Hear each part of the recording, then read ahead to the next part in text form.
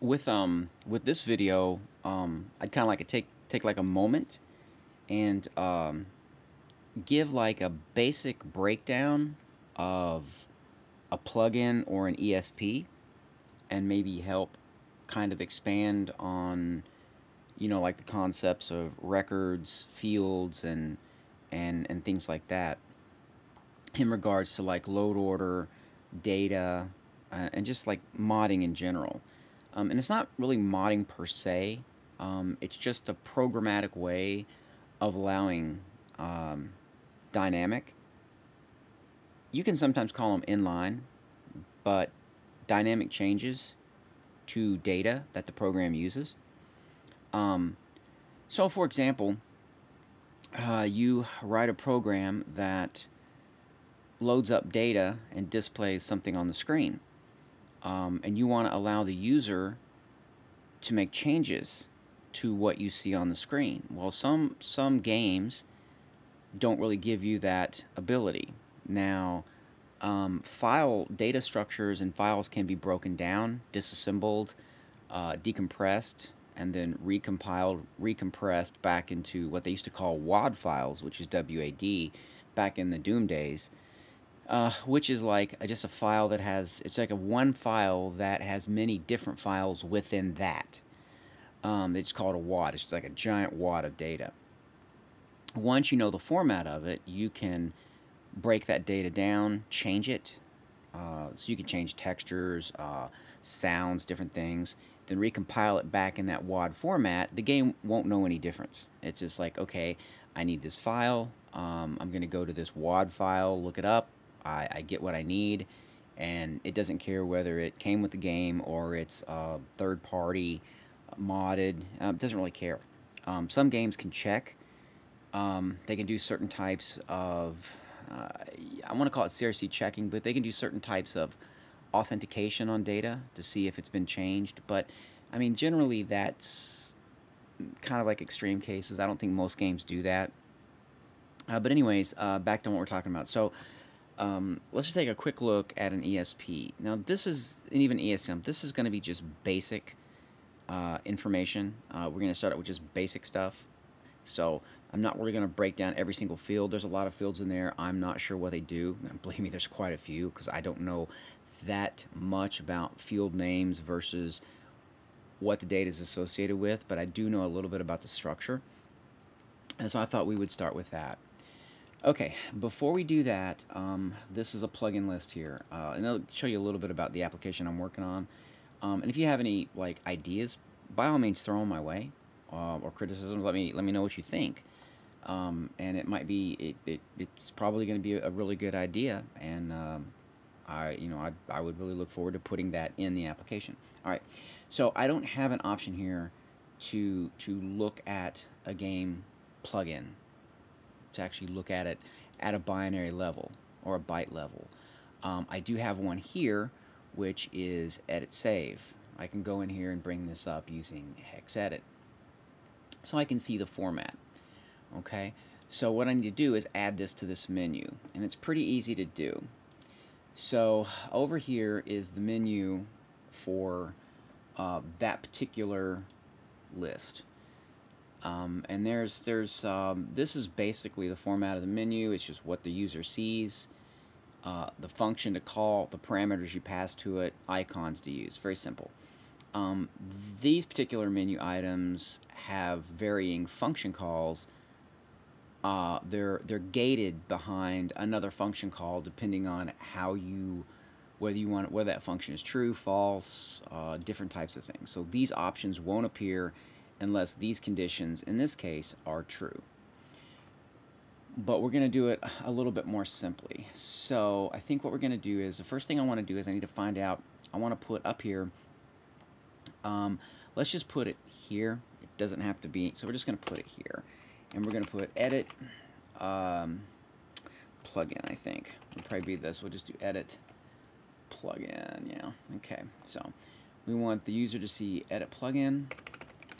And I'm not sure what function to call yet. So what I'm going to do is find where I've done this before, which is the save.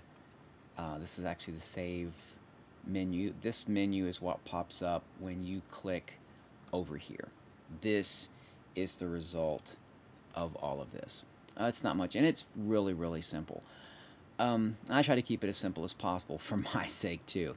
So what I want to look for is where it says edit. So we have to get this. We have to get this in here first, and this will make it a lot easier. So edit save. So what I want is this function call right here. Okay. So we're going to copy that. We're going to go back up here to the plugins section. And this is an an absolute menu. The menus can basically one of three different things. They can be injected. You can have a default menu for everything, or you can have a menu that is specific. This is a specific menu. So we're gonna call this function. We're gonna launch hex edit, and we're gonna pass the link, and that's it. So we're gonna save it. And then we're going to go over here. We're going to take a look. We should now have, edit. Oops, I think I missed an equal sign. So let's go in here. I most certainly did. There we go. Okay, that's better. Okay, so this menu option equals that function. And then we go over here and take a look, and we have edit plugin. So let's take a look at the sewers. So now I can edit, and it's as simple as that. And that's kind of like how I made this extensible. All right, so now to the plugins. When you look at this, like let's say that there is a breakdown. You can Google a breakdown. Some of the Bethesda modding teams across the board have broken these files apart through trial and error. But I'm just going to show you a couple simple concepts and where information comes from, be it rybash, xedit, or anything that looks at this, looks at ESP or ESM, looks at plugins. So let's look at the very top here. You notice that you have TES4, okay, and the next thing is an S, but we won't look at the S part. So, and you can see before I talked about hexadecimal values, an S is a hex 53. But TES4, this is what they call a file identifier. Some call it a file header or part of the header, but it identifies, sometimes they call it like a magic number, but it really identifies what type of data, what type of data the file has. And what I mean by type of data is the format. For example, you could have a file that has first name, last name, and you call it file 1.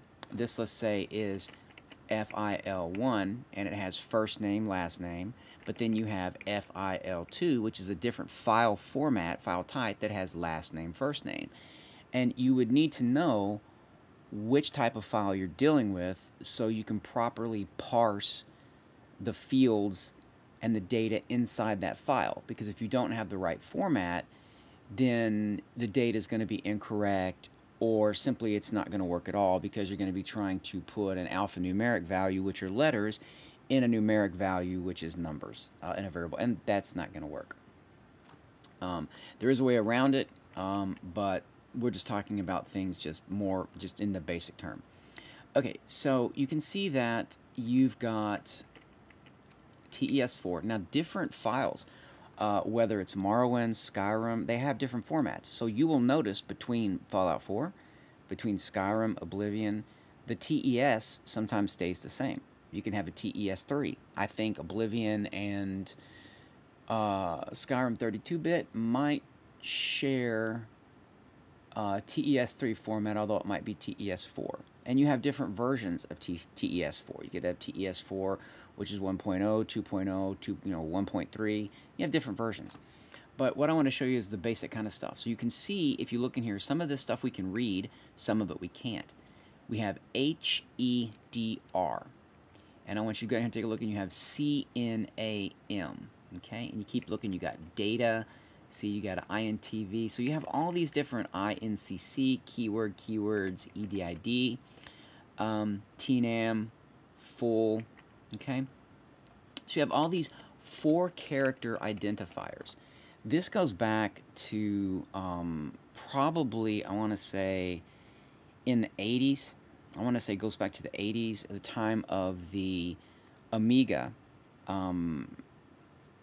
Amiga, the Amiga programmers, the operating system, they chose an open source file format. They didn't go, well, some of the things might have been proprietary, but they really decided to go open source with a lot of things. The operating system was not open source, but they decided to go open source with some data formats. Like, for example, a GIF, a GIF, is a particular format. And I'll show you that in a texture file here in just a second. We'll take a look at that. But a JPEG, a JPG, is a compression format. It's proprietary. MPEG, or an MP4, you have to have, you know, technically you're supposed to have licenses to be able to play those things, since that's proprietary. So they didn't probably have tons of startup money, so they wanted to probably go the easiest and quickest way possible, so they chose IFF. IFF stands for Interchange File Format.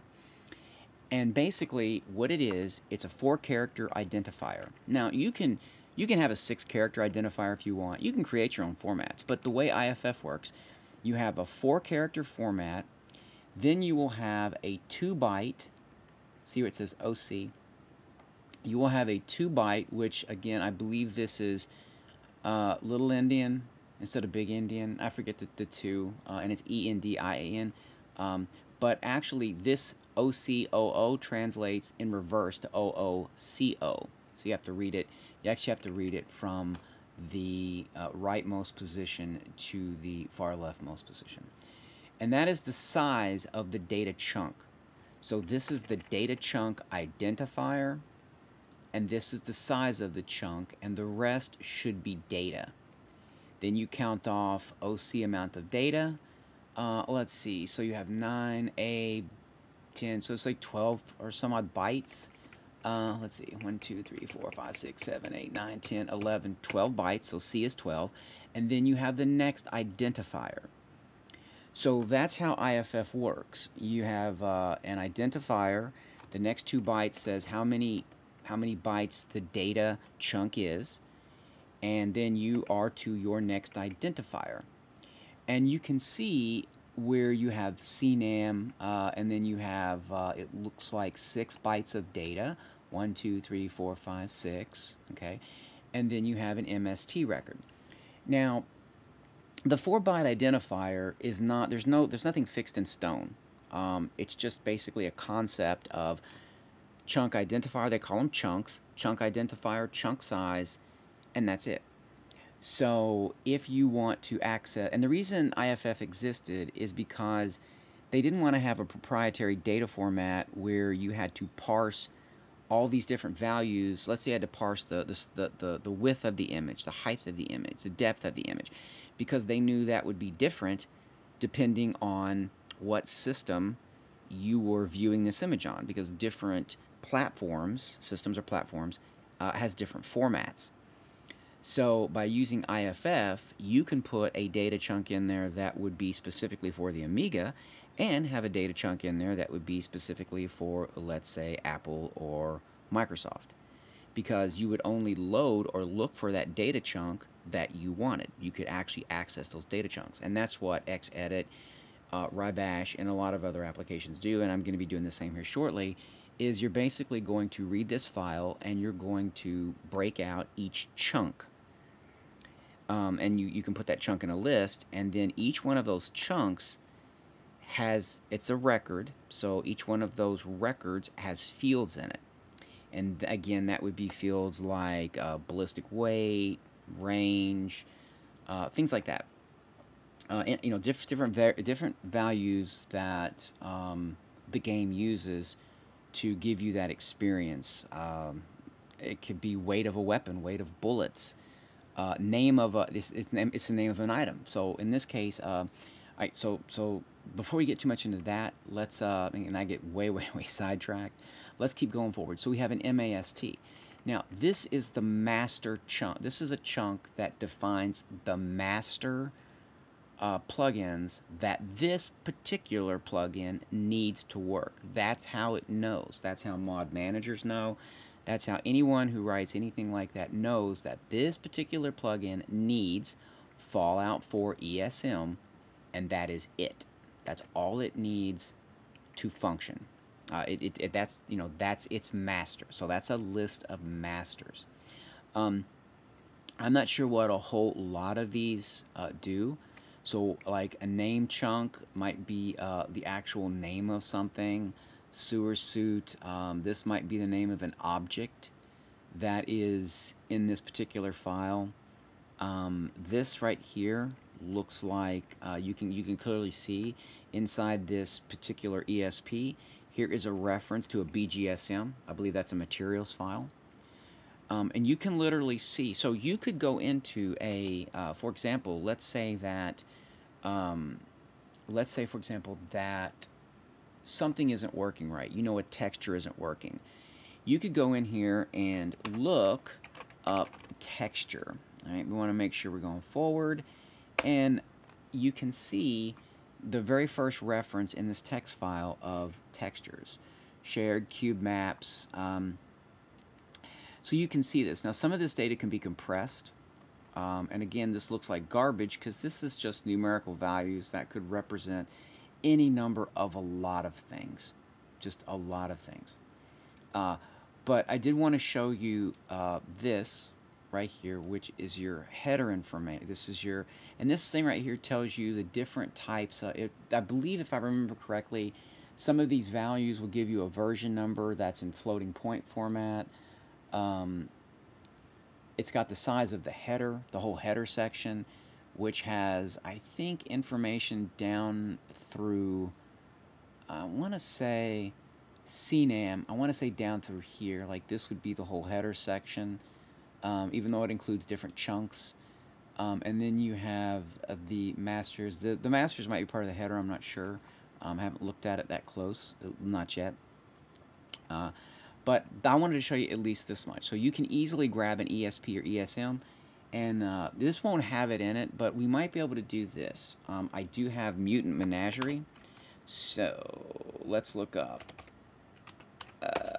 Okay, so what I want to do is I'm going to take a look here. Let's go in and edit this puppy. What I want to do, I notice I have purple turtles, so let's see if there's anything in here that has turtle. And I don't see anything in there that references turtle, which might be the, let's see, let's look up texture. Again, we have maps. I don't know if I can do an F3 on this. Let's try it. Let's go up here, and let's do, I believe it's F3 for find again. Right, so let's do that. Okay, so there's only one reference to texture in here. And I know the textures are stored in your BA2 files. So I'm not sure. I would think that they would have some reference in here so that it would know which one it was looking at. But I believe that would probably be in, if I'm not mistaken, that's in a NIF, and we'll look at that too. All right, so let's start doing this across the board. So I would think textures are in ESP, references to textures, not the actual textures, would be in ESP, but no, let's keep looking. So what I'm going to do is I'm going to go over to here, and I'm going to bring up my game folder. All right, and we're going to go into the data folder, and we're going to do this on a bunch of different files. So what I'm going to do is let's go into meshes, and let's take a look at ammo, something that's simple, fusion cell. All right, let's open this. Let's do an open with the same thing. We're going to look at, let's look at it in a hex editor. Let's see what we're looking at. Okay, so there's all kinds of information in here. It looks like we have Gamebryo file format version. So it looks like we have a text, sorry, header at the very beginning. That ends in a carriage return or line feed, right? Yeah, carriage return or line feed. So it looks like you're reading this until you find an OA, which, like I say, is a carriage return or line feed character, and that's going to give you your header. And then you have different definitions, or in this mesh file, you're going to have different files that are going to basically give the rendering engine not only the shape of the object, but the texture, materials and things like that, because I can see in here we have texture references. Right, here's a material reference. And this is generally what would cause a crash, because you would have a data structure that has embedded data structures. So it assumes if it has the NIF, it's got the material file, and the data in the material file should be accurate. If it's not, then there's no checking for it, and it will cause a rendering crash, because the rendering API will try to use data that it's not supposed to use, and it's not going to work properly, and that usually is a crash. So let's see if we can find a texture. Let's see what we have. Okay, so here we go. So you literally, one of the things I did, what I call a quick and dirty program, it's just something to get the job done. It doesn't have to be pretty. It just needs to get me the information that I need, is I open a NIF. I literally just open it like a file. And I start scanning for anything that ends in DDS, right? So here's a DDS. So from textures all the way to DDS, that is the name of the texture file in that NIF. And it's the same here. So it looks like there's 3 textures that this thing uses. Now, if you notice that, and I'm not sure where the turtle mesh is, I believe it's in a BA2, I'd have to extract it to check that. But, and this is a loose NIF file, so it's easy to check. So if I know that the ammo box is rendering purple, so I know that it can't find the texture, I can go in and look at the NIF, and this is not using any program other than HexEdit. I know the data, I know the texture name for that ammo box is in the NIF file. So all I have to do is load that NIF file up and search for textures. And if that texture name does not exist in an archive file, a BA2, and it does not exist as a loose file, then the texture is missing, and that particular object, whether it's an NPC, a creature, which is an NPC in a way, or like just a static object like a rock, a tree, or a box, or a gun, armor, anything, is going to be purple. If, you know, again, if you can't find that particular file name. So that's one way you can kind of break this stuff apart. If you don't really, if a mod author hasn't provided you that functionality, not a mod author, but yeah, if a programmer hasn't provided you that functionality through their application to easily answer that question or provide a debug function, you can actually look the stuff up yourself. You can look at the file using a hex editor or something that displays stuff in hex to actually see what data is in there. And like I say, you can write a very simple program would be to load all of this file into a text string, and then you search that text string for like period, like a NIF, an extension like period NIF, or a texture file period DDS, and you can. And I actually wrote a program like that. It's in the utility folder. There's a bunch of utilities I wrote real quick, just try to get me some information. And it's not perfect because sometimes you don't have a full path. Sometimes the path is implied. This is a relative path, so it means this is relative to where the game is in the data folder, where the game is installed, the data folder, data path.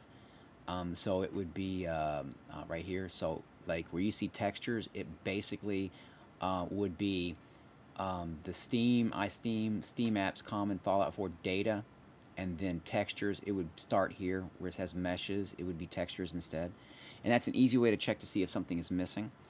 Animations are a little bit more difficult because they have node breakdowns in their file format, things like that. All right, so let's take a look at another file. Let's take a look at. Let's get out of the meshes and let's go to textures. All right, let's take a look at. Let's see something that's fairly simple. I don't have any I don't have any ammo. Let's take a look at lens flare. Let's see what lens flare is. So you can see that a DDS file is a texture file, but I want to see what's on the inside of this. So let's open up this with hex editor. Okay, and let's see what we have. So it looks like the magic number or the file identifier is DDS. So That's how it knows if it's at least a valid texture from that point. This is the compression format. So you have a lot of data in between DDS here, in between this, which is the file identifier, and the compression algorithm or compression format that was used for the image. But if you look a little bit closer, I'll show you a really cool way to do this. So I know in here has to be the size of this image. Has to be in here somewhere. So I'm going to do this right here. I'm just going to mouse over it, and it says the dimensions are 2000 by 2000. Okay, so I know that somewhere in this data from here to here must be a hex value for 2000 by 2000. That is the width and the height. So, but if this is in hex, this is decimal. So I need to convert that. So what I'm going to do is I'm going to go over to here, and I'm going to look up a conversion for decimal to hex. All right, we're just going to borrow this real quick. All right, I am definitely a robot, and I'm not ashamed to admit it. All right, so we want to go in here, and we're going to enter 2000. Okay, so we're looking for, now remember, it's in reverse order. So we're looking for OD70 is what we're going to be looking for.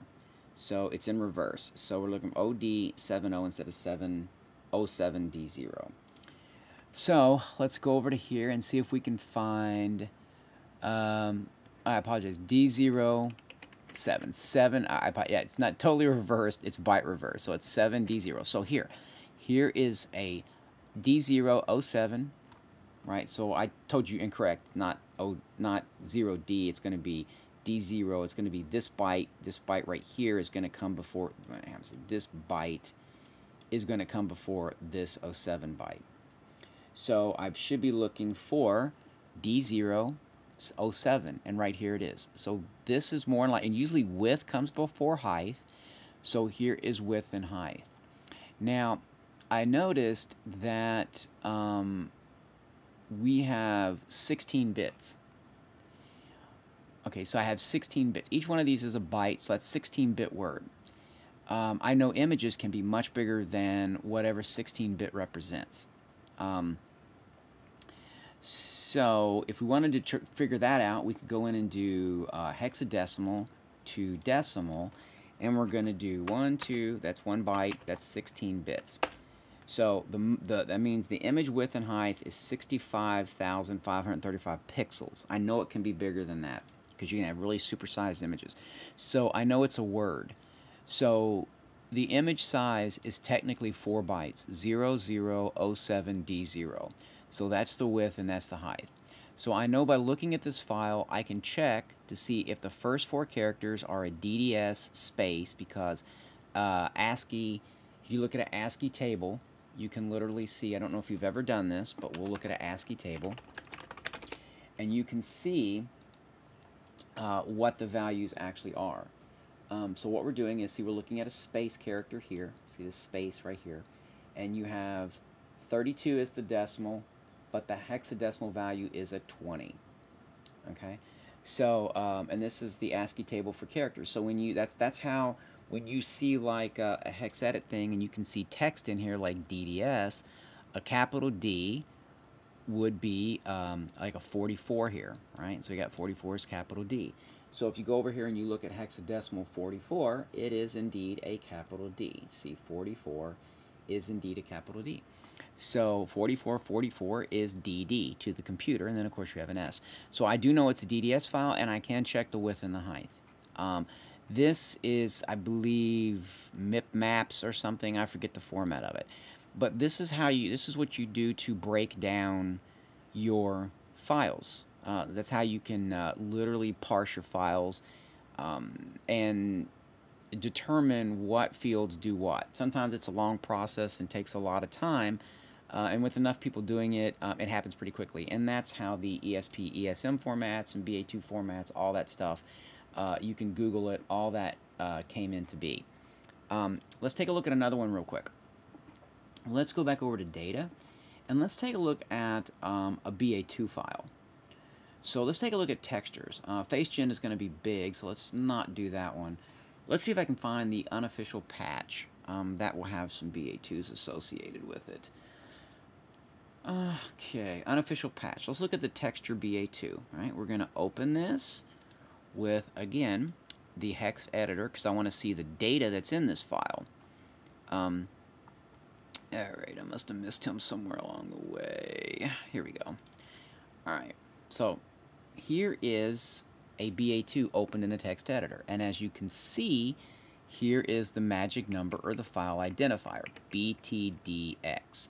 Whereas maybe in Skyrim or Oblivion, that would be BSA and then a null value. So it's 4 characters, but it's null terminated. So you wouldn't actually include that in your identifier text. So BTDX. So I know, so if I open this up and I look at the first 4 bytes, I know this is a BTDX file. So I'm going to have to use whatever format I've defined or someone else has defined for this file. But what I wanted to show you is at the very back of this file, at the very end of this file, let's see, will be, as a matter of fact, we'll do it like, I think it's right here, because it only has like 1 texture in the file. At the very back of the file, the very end of the file, is the texture names. So basically, in this file is an index. The old term used to be like on a hard drive, would be like a VTOC, but this is volume table of contents, but this is an index. So in this file is only 1 image, because there's only 1 file name here, and I'll show you another one here in just a few minutes. So this one file, this one image file is all of this data. That's what all of this is. That's this data. And you can tell that it probably, the header of it starts here, where it's DDS. It tells the format, and this is probably data that defines the width, the height, whether the image is compressed, what type of compression was used, things like that. That's part of that custom format. But then the actual image data follows, and you need to know whether it's compressed, how it was compressed, is it uncompressed, in order to read that data and extract or use it. And that's kind of like what the game engine does. So when it asks for this texture right here, let's go to the bottom here. Let's do it like this. So when it asks for this texture, the game engine knows that this is the only texture, but I'll show you one that has many textures here in just a second. But let's just say there's more. It says, "Oop, I found the image that I found the name that I need. It's the very first image." So up in this giant file, the very first block of data is the image I need, and then it reads how to do it, and then it processes that data. So if any of this information is wrong, then this data, when it's decompressed or extracted, is also going to be wrong. The image could be fine. It's in a different format. So you need to know this information before you can extract it. But what I'm saying is you can literally look to see, is that texture in there? So if you're not really sure if that file exists, you can look it up. And sometimes I like to kind of get down to the nitty-gritty, down to the dirty is not the term, but it is a term, so I can use that. But just get down and get your hands dirty. And instead of like having an application that I can go up here and literally say in the archives, literally, that's probably going to be a lot of files. Let's do textures here. Show me what's in it, and then let this thing literally do exactly what I just said. It finds that name table, and then it extracts all those names, and then it's just going to throw them up. And that's basically all that little function does, that little piece of code does, right? It opens this file. Let me find it. I might have closed it here.